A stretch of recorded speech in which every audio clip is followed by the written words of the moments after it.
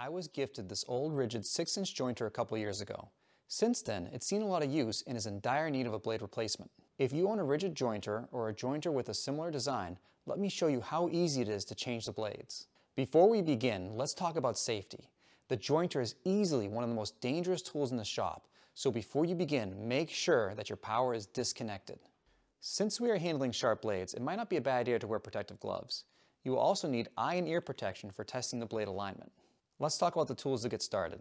My jointer comes with a wrench and an Allen wrench already, but if yours doesn't, you'll need to grab one of each in the correct size. You will also need a straight edge, a marker, a screwdriver, and your replacement blades.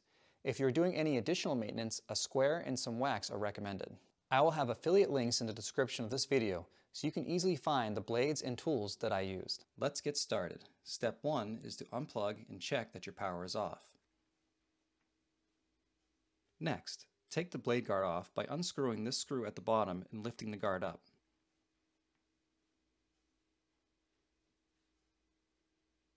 Then slide the fence back all the way so you have full access to the blades. At this point, I like to vacuum all 3 sections of the cutter head, as it makes work easier if there are any wood chips in the way.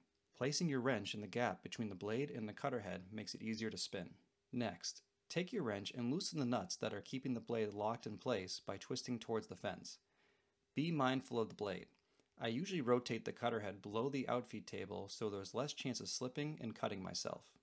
Remove the old blade and replace, being mindful of bevel direction. I like to mark each blade in a different spot so I can make faster adjustments to the correct blade later if necessary.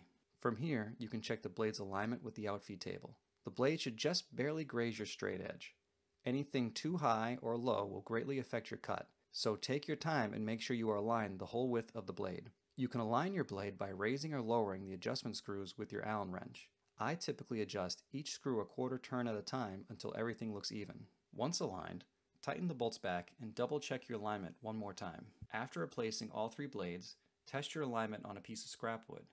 If wearing gloves, remove them before powering up the jointer, and if you have not replaced the blade guard yet, make sure you adjust the fence so only enough blade is showing to make the cut. If everything looks good, you can reattach the guard. Unplug the jointer one more time and place the guard slightly in its slot. Before setting it down all the way, rotate this dial to load up the internal spring. Slide the guard all the way down into the clip and fasten with the screw.